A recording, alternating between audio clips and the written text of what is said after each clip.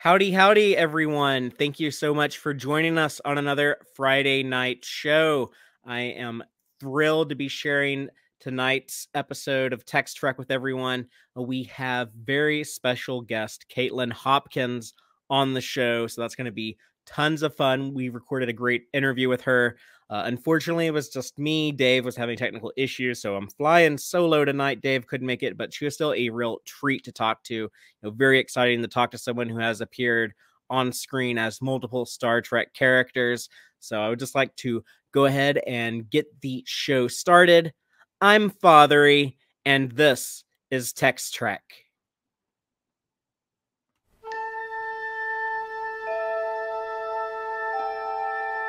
Engage.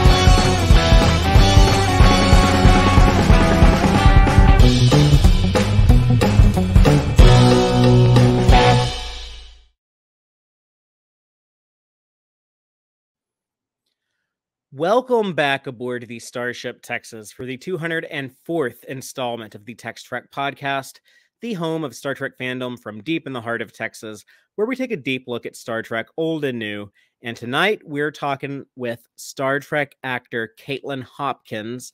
She's appeared in both Deep Space Nine and Voyager. We have a great interview recorded with her that I am looking forward to sharing with everyone. Just real quick before I reveal that interview to all of y'all, I just want to go over a few things. Number one, first and foremost, as always, thank you so much to our Patreon supporters. We really appreciate all of our patrons. That's going to be Starfleet Boy, Cake is Eternal, Gay Clevin Lundstrom, Crazy Dutchie, Joe Ann Robertson, Quarks Bar, and our anonymous supporters. Thank you so much. We're actually, if you're watching this live on Friday, we're actually tomorrow on Saturday on August 20th.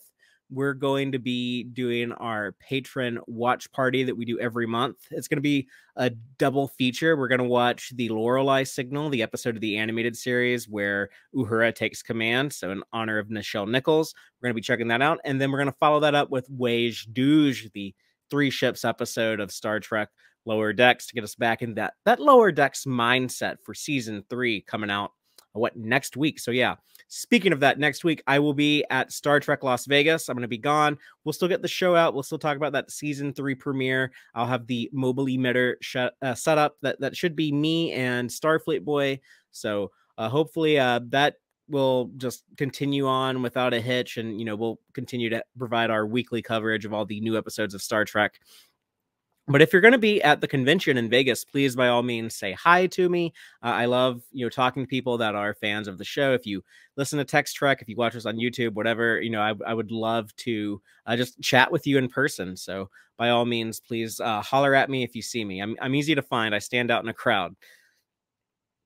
But yeah, I think that's all the housekeeping. So I'm just going to go ahead and hit play on this interview with the delightful Kaitlin Hopkins. She has appeared in multiple Star Trek shows, played multiple characters, and like I said, was just a real joy to have as a guest. So here y'all go. Check it out. Hi, I am joined today by Mrs. Kaitlin Hopkins. So thank you so much for being here joining us today. Is it Mrs. Kaitlin Hopkins, or should I call you like Professor or something? Like I know you're an educator. I am. You don't have to call me Professor. You can just call me Kaitlin, and it's just Miss. I am married, but I use my maiden name professionally. Got it. Okay, that's pretty common in the actor world, right? It is, isn't it? Well, thank you for joining us. You played 2 different characters in Star Trek. You appeared in Deep Space Nine, Season 5, Episode 2, The Ship, as the Vorta Kilana, and then in Voyager, Season 6, Episode 21, Live Fast and Prosper, you were the con artist, gang leader, Janeway impersonator, Dala. So that's really cool. And Just looking at your career, it looked like you did the East Coast thing, you did the West Coast thing, and now you are living here in Texas, just Here like in down Texas, the road from which I me. like to call the third coast. The third coast. Okay. Yeah, we have a big coastal region, We so do. Well, it's like East Coast, West Coast, Texas. there you go. Yeah. I don't know too much about like as far as the industry presence in San Marcos. I know like Austin used to be pretty big with like movies and stuff being shot here. Yeah, yeah. Because hmm I'm in Yeah, there's Austin. still quite a bit, quite a bit going on in Texas, and actually, interestingly enough, in San Marcos, which is where I am, because Mhm. I run the musical theater program at Texas State University for the last 13 years. There's starting to be even more film and television in this area. Having said that, I don't participate in that just because I've been really focused on teaching and Mhm. directing and producing, and so I haven't performed in quite a while. I like to support my students in their performing. Sure. Cool. Well, I'd like to just talk to you about the relationship you have with Star Trek. Was it something that you were ever aware of, or did you ever Oh watch yeah. Star Trek or know anything about it before you Oh worked on it? yeah. No, it was actually a huge part of my childhood. I We spent about 10 years in England, and my stepfather was a huge, just massive Trekkie, the original Star Trek series. And it was quite a big event in our family to sit down and watch Star Trek every week. So I sort of grew up with the original series, and grew to love it and have a passion for it through my dad. It was something that we shared together. And so, years dissolved to years later when I moved to Hollywood and I was pursuing being an actress. One of my dream jobs, I mean, just the job I wanted more than anything, was to be on one of the Star Trek shows. So when I finally had an opportunity to audition, it was a pretty big deal in my house. My dad was really excited. I actually remember how much time I spent picking out my outfit, and I mean, just working on the scenes. And um, I literally remember everything about that day, like going to Paramount and, going into the casting office. I just remember every minute of it like it was yesterday, because it was such a big event for me. So then to book it, right, that was pretty exciting. So it was a very significant moment for me because I'd grown up in show business and I had worked a lot, and but there were very few sort of shows and people that I had a dream about working with, and this was one of them. So I feel very lucky that I had that opportunity. Oh wow, yeah, that is really cool. And so I guess you got it on your first attempt to get on Star Trek. Your first Star Trek audition was the Deep Space Nine one, right? I did. Isn't that crazy? Like thinking back on it now, like I think I auditioned for Law and Order probably 20 times before I actually booked an episode. And so to have actually booked it on the first try was really exciting. And then, not too long after that, they asked me if I would do the Voyager episode. So I felt like, oh gosh, I guess they must have been pleased. I must have done well.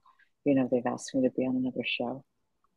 Yeah, that's really cool. I know a lot of times people after they get their foot in the door, or back then when there was so much Star Trek in production, a lot of not just like with actors that they would use again and again, but there were a lot of writers, directors. So there was that whole Rick Berman era of Star Trek from 87 to 2005. Like it gave a lot of people a lot of work. Yeah, I mean, they were very loyal, you know, and I felt particularly lucky because um, the character that I played on Deep Space Nine, they were really experimenting with what did they want her to look like, and they were making sort of some changes to the female Vorta, and sort of what the direction that they wanted to head with that. And so it was really, really fun because I got to try on a lot of different sort of variations on the same costume, variations on the same wig. The first one, they thought it was too harsh. They wanted it softer. They wanted it a little sexier. Same with the costume. They really sort of played around with what she looked like before we shot. So I had quite a few opportunities to go on the Paramount lot to have costume fittings and whatnot. And like one of my favorite, literally, like this was, I thought I was going to pass out. It was so exciting. So when they took me to the fitting room, there was this huge, I remember it as huge. I don't know how big it was, but it was like a massive hangar space, almost like a soundstage. And they had the same type of electric thingies that they have in dry cleaners. That like the tracks, the electric tracks that like bring the clothes around. Oh, okay. Mm-hmm. This entire hangar was filled with all of the Star Trek costumes, like Oh, wow. thousands of them, thousands of them. And they would like press the little button and it would, go around and you would see like all of these Star Trek costumes just, flying Mm-hmm. by. And I couldn't even believe it. I was like, oh my gosh. And, it was all documented. And they have like a whole, well, I'm sure a whole Star Trek Bible for just everything, down to the last detail. So it was pretty exciting to get to see Right. all that. Yeah, and they didn't throw anything away back in those days. They would Mm-mm. reuse so much. Like if you go back and watch a lot of the shows, you'll see something like, oh, they have this wardrobe in this episode of Next Generation, and then it shows up again in Voyager and stuff like that. So they were Yeah, very well, economical. yes, they were. Those were pretty big budget shows, so I'm not surprised things showed up again. I had no idea that in some of the may have been all, but in some of the uniforms, so there were like pecs built in, and shoulder pads built in, Hmm. which I just thought was so interesting. Um, so I guess they wanted actors to look really fit, even if they perhaps weren't as fit as they wanted us to be, because Well, they certainly everyone were. looked good. Everyone looked good in the Everybody did look shows. good. So just Yeah. talking about your Deep Space Nine episode, and I have some pictures here. Oh my goodness. Yes, you But do. uh, back when y'all were shooting this episode, I've heard it was like really kind of a nightmare being out there in the desert on location just because of how hot it was. It was really hot. It was really hot. I don't remember exactly how hot, but for some reason, 113 degrees is like in my memory. I don't know if that's actually true or not, but we were in the desert. We were in the middle of nowhere, and they had put a metal ship in this quarry. Hmm. Um, and so when we stood on it, all of that heat, was wafting off of that metal. Um, and when you've sat and I sat in makeup for 4 hours, like 2 o'clock in the morning, was my call time. And you're afraid your ears are going to melt off your face. But the two guys, there's a gentleman, one of the gentlemen playing a Hadar who was behind me in one of the shots. It got so hot at one point that we're shooting, and I hear this big like clunk behind me, and I hear the director yell cut, and I turn around, and the poor guy passed out. Those costumes are all rubber Right, right. Yeah, it doesn't and breathe at not all. really breathable. And so, yeah, he just went down like a tree. And I remember like running around to the other side of where the director was, because they have like little miniature TVs where they can watch the playback. And I Hmm. ran back to watch the playback. And I felt terrible for him, but it really was quite funny to see the footage of we're playing the scene, and this huge guy behind us just suddenly just falls like a tree, just goes clunk out of frame. So it was hot, but it was fun. It was really, really fun. I remember they had a bucket of ice with like chamois claws in them, and they would soak them in sea breeze and ice, and they would put them around the back of our necks and on our wrists to cool us down. Um, I can't believe I remember that. I only just remembered that right now because you were mentioning how hot it was. Yeah, I mean, I wish that they would release that footage as like a blooper reel or something of a Jim Hadar passing out in the desert or something. That how often do you see something like that? You know? Yeah, I wish they'd kept some of the footage on the Voyager episode because the episode ran long, but I actually had I impersonated a couple different people in the episode. Captain Janeway, that footage was still in there, but I also impersonated Seven of Nine. And that costume and wig and like getting to dress up like Miss Jerry, oh my goodness, that was fun. And the scene was really great. So I was so sad when they had to cut it. Wow, I And had no I idea wish that about would that. magically resurface. That is really cool. Yeah, I've not heard that before. It's Yeah. odd that episode. I suspected there might have been something deleted because Jerry Ryan is not in that episode very much. I think she only shows up briefly in like one scene. And that's kind of odd. They typically gave her a lot of screen time, for obvious reasons, like gorgeous woman and everything. But yeah, so I that kind of explains a lot that they had more Seven of Nine stuff. So They yeah, did. that And I was really sad when it went away. I was like, oh, dang it. Well, let's talk about that Voyager episode a little Oh, bit. no. I've heard from multiple actors say that because Voyager was a network show, they had like more money, they had the kind of nicer conditions. The regulars all had like better trailers. The catering was better. I heard that actually like a lot of the Deep Space Nine actors, they would sneak over to the Voyager sets because the catering was Dude, better. that's hysterical. Well, on Deep Space Nine, we were on location. So Right. I didn't have the opportunity to sample the difference in the catering. Um, Sure. and because I was only there for the one episode, I can't really speak to, trailers and things. Um, but I can say that I mean, both sets were really happy sets. Like sometimes you work on television sets and people are tired and cranky and, it's not necessarily a happy environment.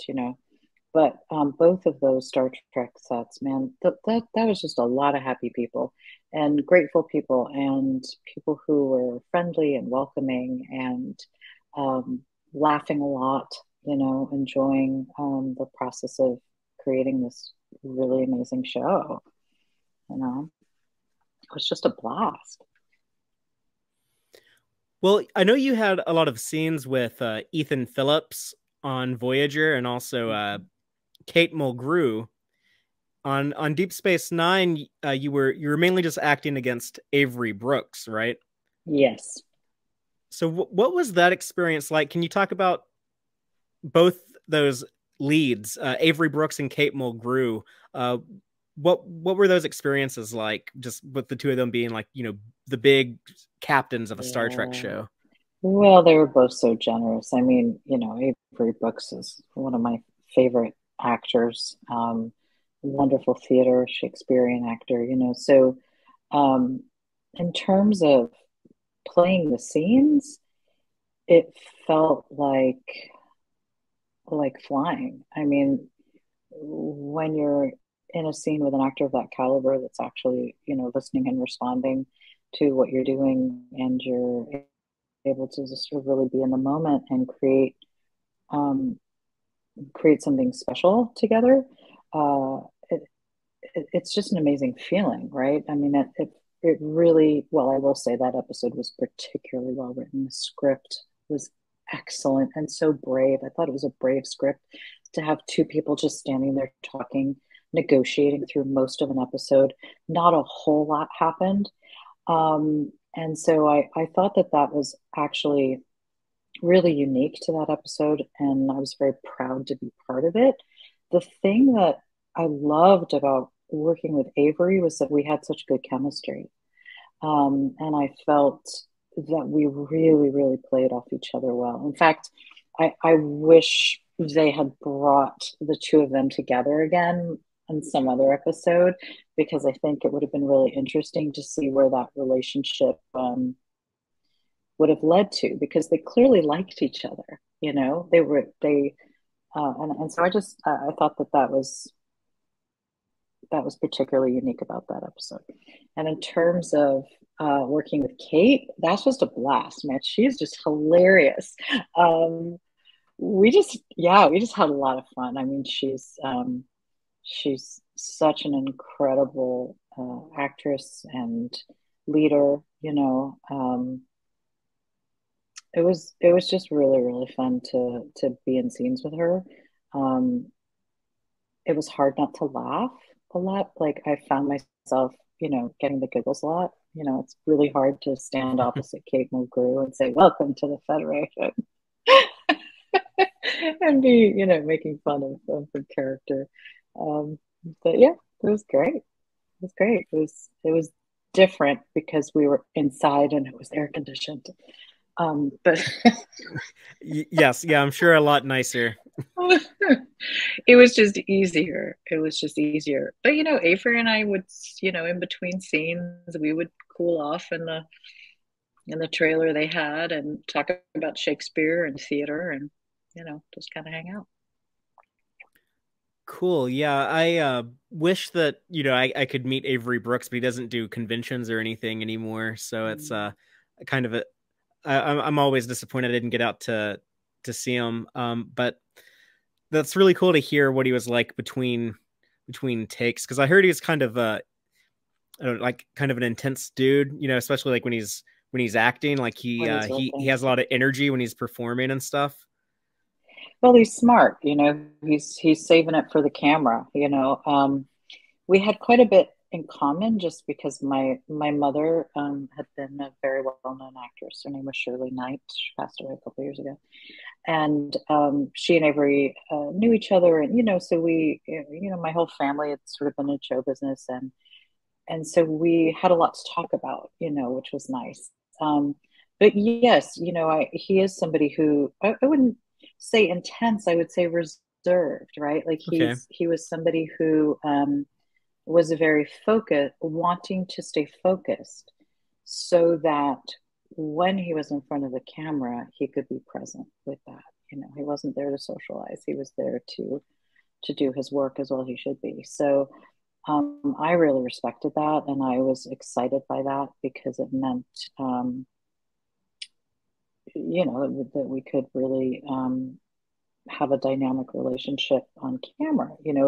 It's hard being on a set from 2 in the morning until you lose the light at night and retain the energy that you need on camera if you're expending it off camera, being social and laughing and mucking about. So it was nice just to sort of sit quietly and chat, you know, in between things when we had the opportunity. And you said that you wish that they would have brought your character back on Deep Space Nine so you could have had more scenes with Avery. Was that ever something that they had ever talked to you about as far as like potentially bringing her back? No, I just had hope once I saw the episode. I knew it felt good when we were doing it, but you never know what it's going to end up like when you see it later. But when I watched it, I just remember thinking, "Oh, this is a really interesting, great dynamic that these two characters have," and they left it in such a way that if they did come back together, they would be well met. Again, it would be like, "Oh, hey, I know you."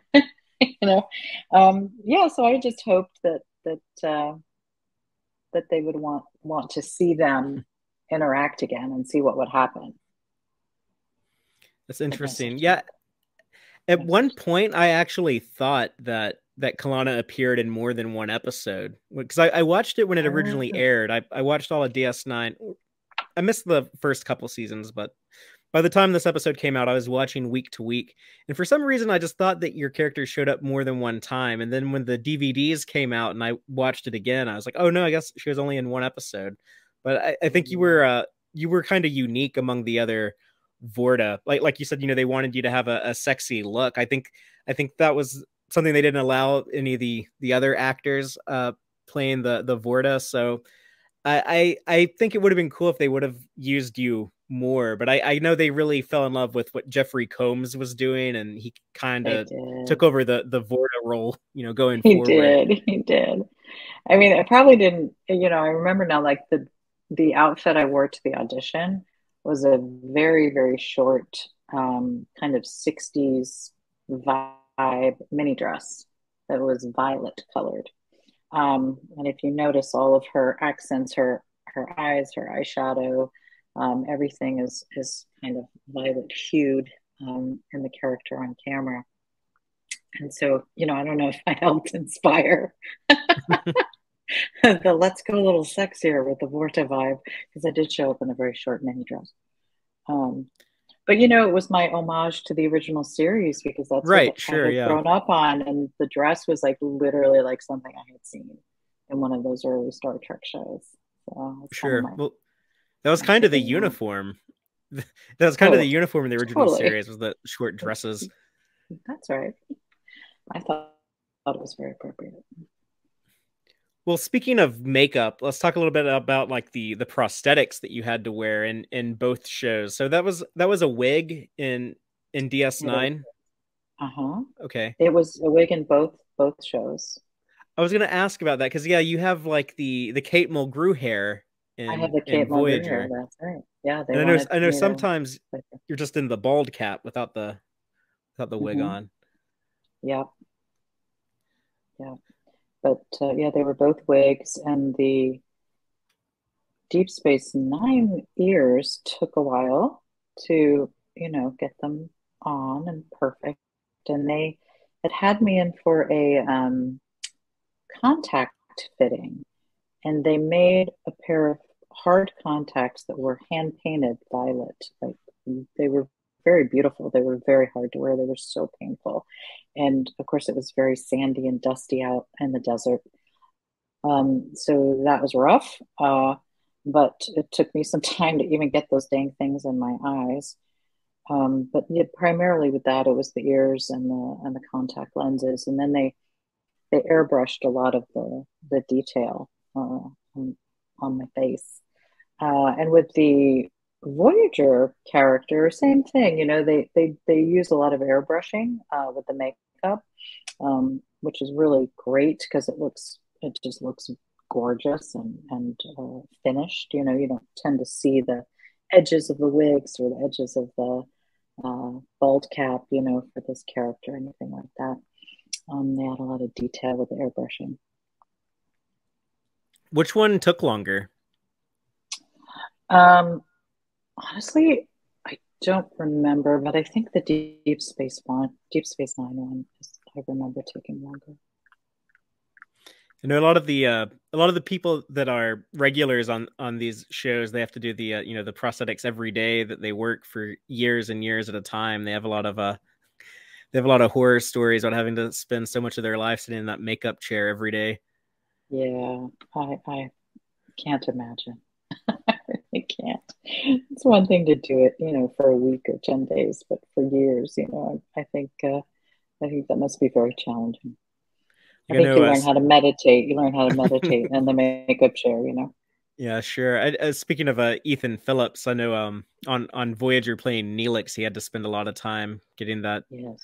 uh, getting those prosthetics on and off every day. He's a real funny guy, and in real life, I've seen him at conventions and stuff. He's kind of a big, goofy, jokey guy. Do you remember having a lot of fun with him when y'all were shooting y'all Oh stuff together? yeah. Yeah. He's just kind of the life of the party. So yeah, he was just really funny and welcoming, and just fun to be around. Made you feel right at home, and like you'd always been there, which was nice. It's nice to feel like you're part of something. And I don't know if you have thought of this, but you technically play the Voyager doctor for a little bit when he's impersonating your character. Hmm. So, did you have any conversations with Robert Picardo about like how to go about that, or was that just all you Yeah, doing doing all that? not that I remember. I mean, I was a huge fan of that show too, so I had seen every episode before I ever shot that show, just because I was a big fan of it beforehand. So I felt like I really knew all the characters pretty well. Okay. Mhm. So he's great on Voyager. I think he's one of the best performers in all of Star Trek. He did some really cool stuff with Mm. that character. Yep, indeed, agreed. But you worked with the directors, I believe, Kim Friedman on DS9 and LeVar Burton Friedman. on Uh-huh. Voyager. Hmm. Uh, Yeah, both of them are incredible directors. They both have done so much television over the years, but yeah, I mean, I lucked out seriously. Like to have two of the top directors on those shows to get to work with them was amazing, like an actor's dream. yeah, I've noticed recently just going back and looking at these episodes and seeing who directed what, but Kim Hmm. Friedman did a lot of the action heavy episodes, Hmm. things that had like a lot of people running around shooting at each other and stuff like that. So I'm not surprised that they gave her the ship because like you were saying, a lot of it is just people talking to each other, but there is some stuff. You have Jimadar running Oh, around and yeah, Worf there's shooting people people and stuff. shooting each So other. Yeah, when there's action, there's a lot of action in like small spaces. Yeah. Yeah, no, she was terrific. I mean, I would love to have worked with her again as well. And LeVar, I mean, come on. They're both they're both like legends.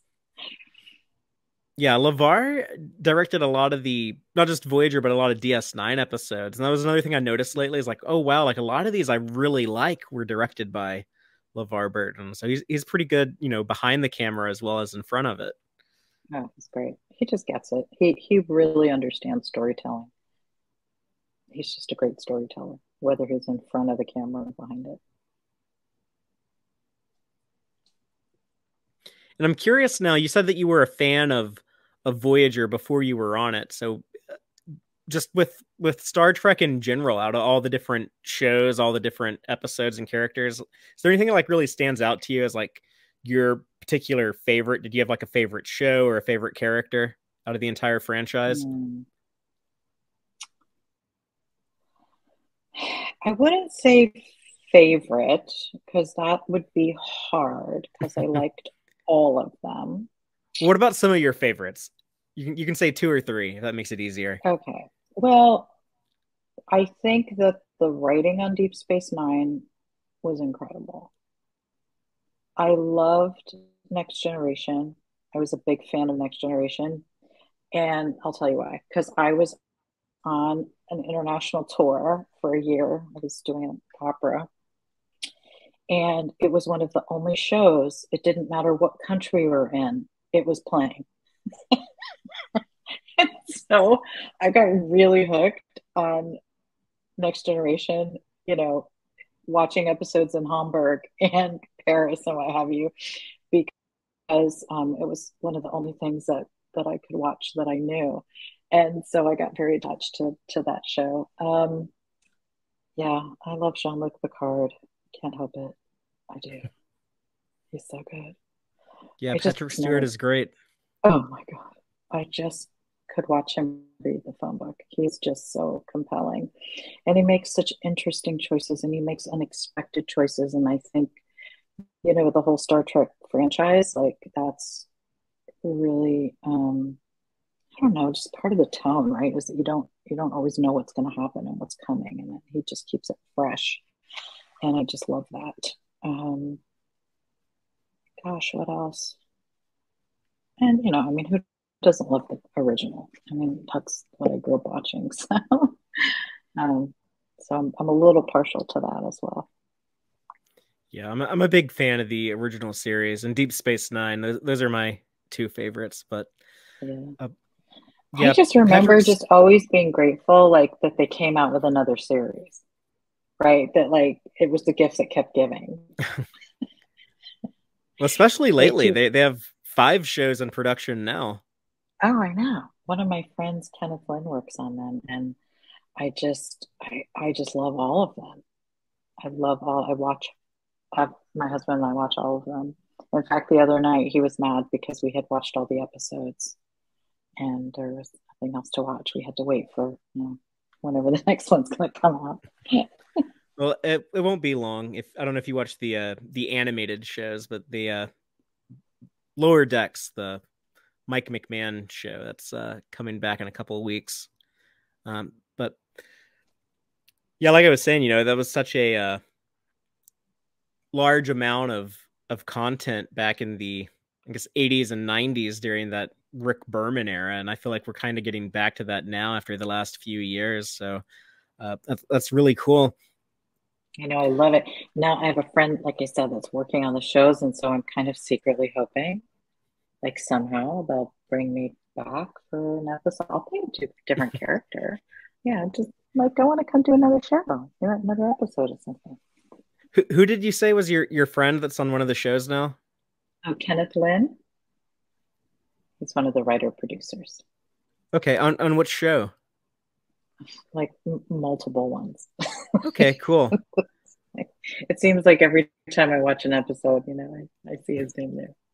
And I'm like, dang, I gotta really like reach out to him on Facebook and be like, hey, listen, while you're busy producing and writing these episodes, don't forget about it. Oh, I got the episode that you need to pitch to them. It would be like, Oh, okay. what if Kilana and Dala met each other and they like go against each other? Yes, I like it. Who do you think would win in that confrontation? Kilana. It wouldn't even be a contest. She would slay her. She would slay her with her wit and her sarcasm and her words. And Dala would be bringing up the rear, struggling. Well, Kilana also has like a army of Jem'Hadar behind her, so I'm sure that would help. Well, sure, there's that. Yeah. I'm glad you gave a definitive answer to that question. I had prepared that earlier. I was going to ask you that, and I was wondering if you would just be like, oh, well, I really love both characters, so I don't know. But no, nope, you were just like, no hesitation. Kilana would win. Okay, so there we go. Well, I mean, I do love both characters, but that wasn't what you asked me. Right. You asked me which one I thought would win in a fight. And I just don't think there would be a contest. I think Kilana would like slay her, from the beginning. I just don't think Dala would stand a chance. Dala would give it a good fight, and she would think she was going to win, that she was going to outsmart her somehow. But Kilana was a much smarter character. She was more strategic. Like to me, the ship was like watching a really good game of chess. She was like a great chess player. Right. Is the way right. I thought of Kilana, right? And Dala was just a con artist. I'm not sure there's any strategy. Yeah, small potato. I'm not sure there's any strategy in her conning. Sure. Yeah, it was a smart con. It was a clever idea. I got to give the writers credit for thinking that up. Yeah. And I think I got that job just because I impersonated Kate Mulgrew, and in the room I made them laugh, doing a Kate Mulgrew impersonation. Really? Okay. I didn't know that the actor Garrett Wong, who played Harry Kim on Voyager, I've heard him do a Kate Mulgrew impersonation. That's actually pretty hilarious. Well, I literally just said, "Welcome to the Federation," and they just lost it. And I was like, "Oh yeah, I just booked this." And the way that you looked and the fake Tuvok actor looked in the wardrobe, where it's kind of like bad Star Trek cosplay, where it's not quite screen accurate, but you get what they're going for. It was really funny. I thought it was a really great idea. I had a great sense of humor to it that episode. It was fun, Well, let me ask you about the work you're doing now as an educator. Do you ever have students who say like, "Oh yeah, I know who you are. You were in the Star Trek episode," or I don't know if like Star Trek's cool with the young people these days. Star Trek is very cool with the young people, and yes, my students are very familiar with my career. That is Um, awesome. yeah, yeah. A couple of them in particular are huge Star Trek fans, and their parents are huge Star Trek fans. So that's always fun. Yeah, that's really cool. I'm glad to hear that because I'm I'm in my late 30s, but I work with a lot of people that are in their like early 20s, and a lot of them are kind of curious about Star Trek, but not many of them are like very like hardcore fans of it. So I'm thinking now with having the new shows in production, it's kind of getting more Oh popular yeah, now. I So I think so. I mean, those new shows are so good. Just the writing is incredible. The storylines are great. The characters are great. And the production values. I mean, sometimes you watch it and you're like, you can't even believe you're watching television. You're like, this is a movie right, yeah. quality. It really feels like multi-million dollar budgets, which I'm sure they have. But they're really very impressive. I love watching them. I don't know. The thing I like about Star Trek is it truly is an escape.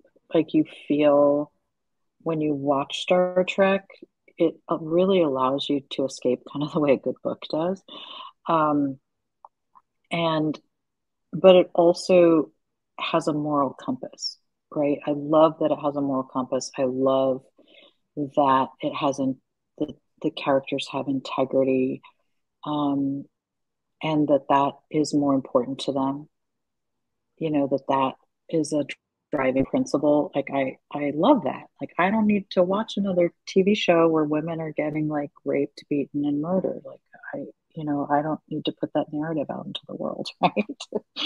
And so I really appreciate the imagination and the care uh, that and the thoughtfulness that goes into the type of narratives that they are putting out to the world. And they were way ahead of the curve if you want to talk about diversity and equity and inclusion.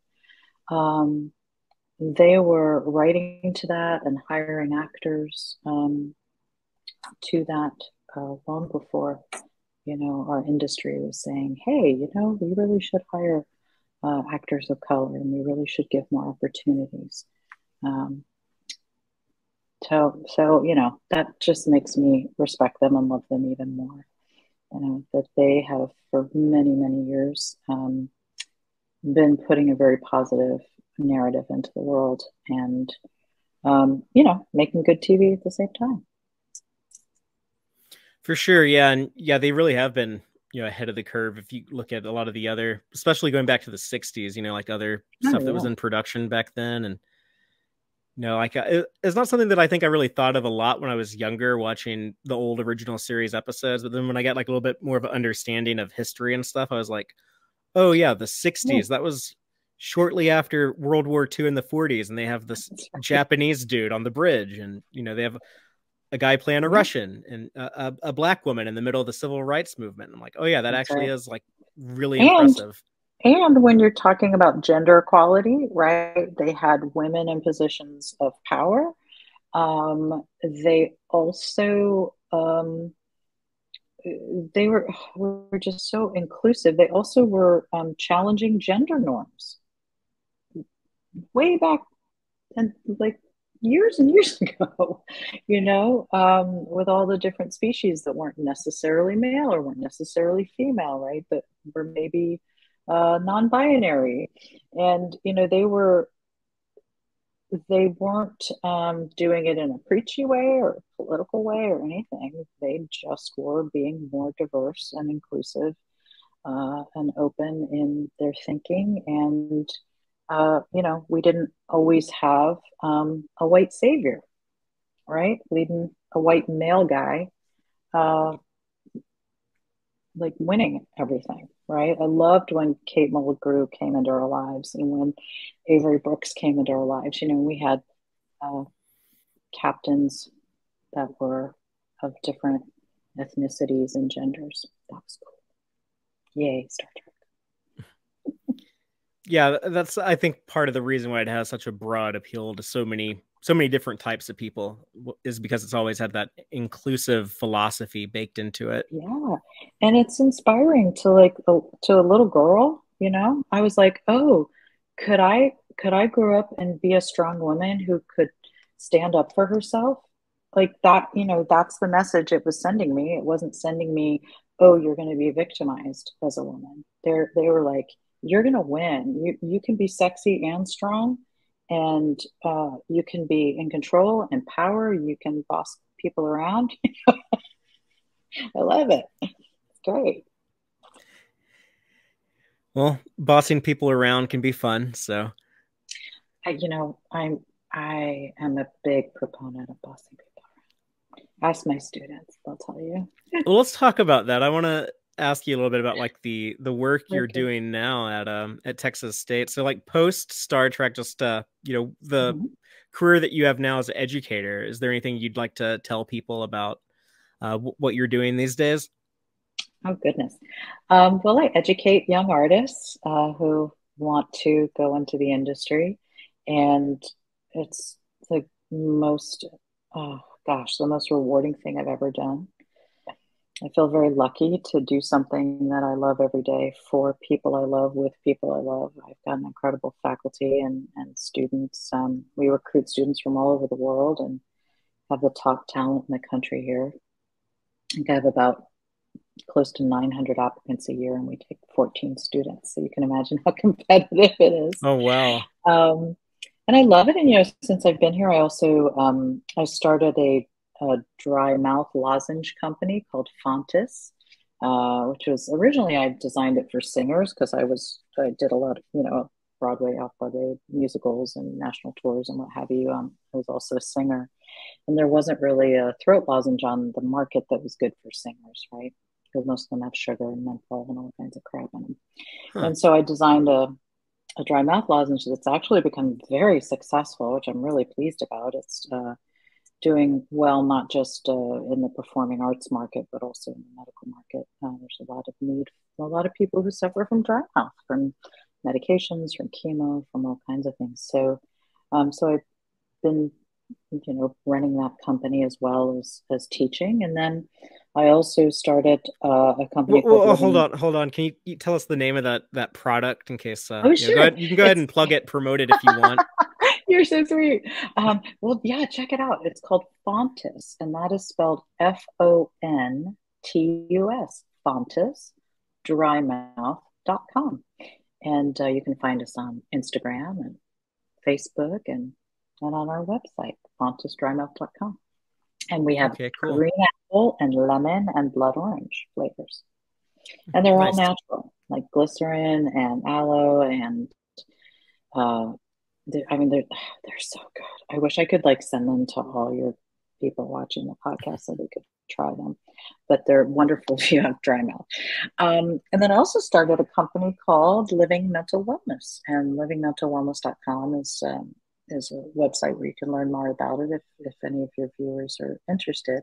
But it's an educational program that I designed to help people be mentally healthier through a scientific developmental model that actually we did about 10 years of research that proved that if we increase people's life skills, meaning time management skills, goal setting, coping skills, communication skills, leadership skills, problem solving skills, when you increase life skills, it significantly decreases anxiety, depression, um, and and helps people just function better. And so it was something that we started initially here with my students and also with the athletics program here. And it was so successful that we started being asked to provide it to high schools and middle schools and corporations and all kinds of things. So I actually travel all over the country quite a bit doing presentations and certifying educators to teach this curriculum, and people can access it online. We've created video modules so that anybody in the world can have access to it if they want. But it's a really, really terrific curriculum basically. It's seven video modules that help people navigate their daily stress better. Because who doesn't need help navigating their daily stress better? That's what I say, Right. right? Like, who doesn't need a little help with that? Especially in the pandemic, right? I kept hearing everybody was, mentally and emotionally really, really having a tough time, and I was like, I have something that can help you. Yeah, no, that's really cool. I didn't realize you were so busy. Sounds like you have a lot of stuff going on. you know, I like to build stuff. I don't know. I guess I get bored easily. I don't know. The program that I run at Texas State, I created the degree plan. So I built it from scratch. It's a Bachelor of Fine Arts degree in musical theater specifically. And I created the degree plan in fall 2009. So, Cool. Yeah, Texas State is a really good school. I know a lot of people who went to school there because I'm from around here. So actually, when I was in my oh, 20s, I had Bobcat. a when I was in my yeah when I was in my 20s, I had a girlfriend who was a student there, and yeah, they kids like to party over there.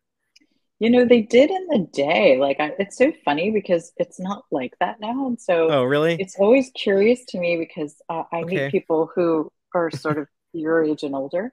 right. Um, and they're always like, oh, yeah, that's a party school. And I was like, not anymore. It's really hard to get into now. Well, mellow it And out a little bit. yeah, mellowed out a lot. So I guess that, it's an old reputation. And, but my students are all smarty pants. So they're all graduating like magna summa cum laude with minors and, going out into the world and being on TV shows and on Broadway. And they're doing great. My alumni are killing it. Well, that's I'm so proud awesome. of them. They have your school in the new Beavis and Butthead. They brought them back on Paramount Plus. They just brought that cartoon from the 90s back. They actually Oh, they're like at the quad, like walking around. They like go into classrooms and stuff. oh no. Yeah. That's hilarious. I remember Beavis and Butthead. That's hilarious that they go to the quad. And Yeah, yeah. So I was surprised oh, to see yeah, that, but yeah, I'm surprised.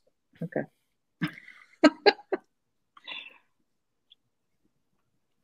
I think that's all the questions I had for you. Just it was really cool getting a chance to talk to you and talk to you about like these characters and also the work you're doing now. Still, in the acting world, but as an educator, I think it kind of is thematically appropriate that one of the characters you played was herself an actor, right? Because Dala was like always performing as other Sure. people, so you had to be an Yeah, actor playing an actor.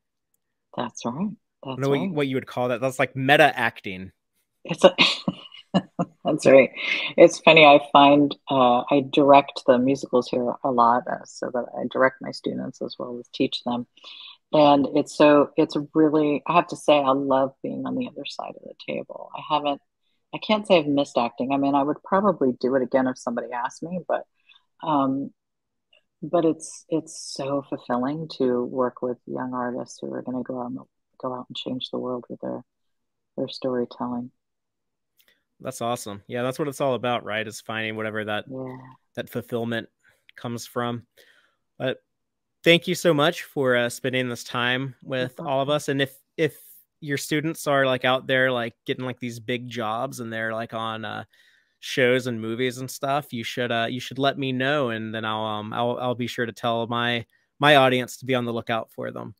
Thank you. Oh, you know what? I have a question for you. Before you've asked me all these questions, I have a question for you. Go ahead. So I moved recently and I'm still getting fan mail at the old house. How do I let the Star Trek fans know what my new address is? Because the people who bought our house are getting super annoyed with the Star Trek fan mail. It keeps showing up. Oh well. There's got to be like somewhere in the online universe where you can be like, hey, everybody, I don't know how you got the address in the first place, but here's a different one. Yeah, I'm not sure. Yeah, it's I suspect that might be a older generation of fandom if they're actually like No. writing letters to send through the Oh postal yeah, system. But I get them all the time to sign, the like trading cards and mhm. headshots and stuff like that. So I think I'm gonna have to like I'm gonna go on one of like the Facebook sites and be like, hey everybody, get the word out. New address. All right. Well, I'll try to pass that along. Well, it was great to talk to you. It really was. I had such a great time. And thanks so much for having me. Well, that is going to be it for this week. But thank you so much, everyone who tuned in and checked out our interview with Kaitlin Hopkins. And thank you to Kaitlin for agreeing to come on board the show as a guest. We do appreciate that. As for next week, we will be talking about that Lower Deck Season 3 premiere, Grounded. I'll be in Vegas on the mobile emitter setup. So really looking forward to seeing people at Star Trek Las Vegas. And I'm really looking forward to having a new season of Star Trek to talk about with Lower Decks next week. And until next time, as always, live long and prosper, y'all. Listen to the Tex-Trek podcast through Apple Podcasts, Google Podcasts, Spotify, or at tex-trek.com. Like us on Facebook at facebook.com/tex-trek. And follow Fatheree on Twitter at TXTrek. Please support us by liking our videos and subscribing to our channel on YouTube. Thank you and take care.